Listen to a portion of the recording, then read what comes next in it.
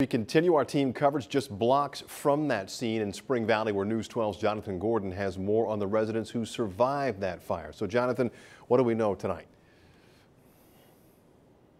Well, here's the good news. All 112 residents over there are accounted for tonight, and they have been relocated to different facilities all across the Hudson Valley and the region, including one here in Spring Valley.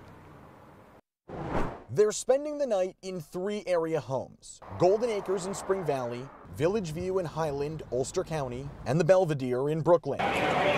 They're safe tonight because of the first responders' quick thinking. 147 here's at the fire scene. 152, the bus is already heading out. Chaverim coordinator Yosef Margaretin is among those who led the rescue efforts.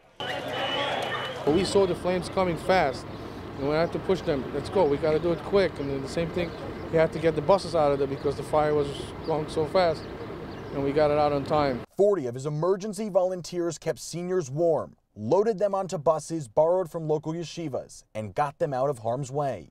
Local videographer Benny Polachek capturing the scenes unfolding from the front lines.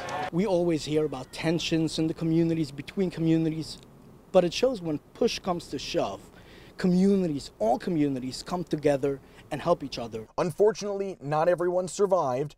One resident died at the hospital from injuries in the fire. Their name, as well as the exact cause of death, are not yet known tonight. And tonight, Evergreen is working very hard to connect the loved ones with the residents who are now, again, all across the region. And they're asking you to call them if you're looking to reconnect with someone who is living there. That number is 973-378-1997 to get in touch with them. We're in Spring Valley. Back to you. All right, thanks, John.